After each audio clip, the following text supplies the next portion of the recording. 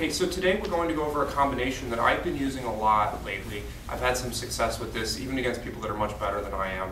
And I'm going to be talking kind of fast because there is a lot that I want to cover today. And there are, I think, 4 or 5 steps to this sequence we're going to cover, and there are ways that each step could be done by itself, but I'm going to show how they kind of blend together, and then you're free to take any part and plug it in different situations where it could be effective. We're going to start with a mount escape called the fishhook escape. So she has me mounted, and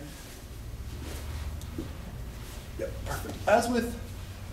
As you probably know, we want to keep the arms in close. We want to use the elbows to prevent her from bringing the knees up. Okay, once she gets the knees high into the armpits, it's very hard for me to escape because her weight is, she's very high on me, and my arms are not very useful to me at this point. They're kind of flared out like this, and they're very vulnerable to different attacks. Okay, so first step is to keep the elbows in like this. Now, her hands are on the floor, that's great.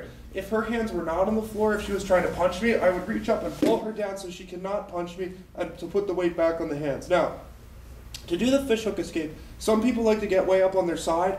I try not to get up on my side too much because she could switch, it kind of changes the move up. She could get the modified mount, different attacks from there. So what I do is this is how I like to do it. I get up on my side a little bit. I kick one leg straight and push this out like this, okay? So we're here. Could you actually start the grapevines in, please? If she has the grapevines in, I'll kick one off, I'll straighten out one leg to get that grapevine off. I'll push this down and then do this, okay? If there are no grapevines, skip that step. Bring this leg up, I'll bring this towards the camera. I'm gonna step over and hook it like this. This is why it's called the fishhook escape. Again, elbow is bracing the knee to prevent her from bringing the knee up. I will also use the elbow to push that leg.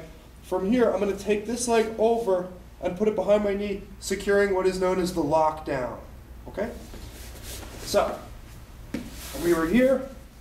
Again, if they're punching or something like that, or have the hooks in, you do those other things. Right now, she's just doing the regular mount. So I'll be here. I brace the knee with the elbow. You can also use the hand. I like the elbow for 2 reasons. One, I like the hand close to the face so I can protect possible attacks to the head. And 2, I feel like if I'm here, it sets up the possible submissions. She can grab the wrist. So elbow in.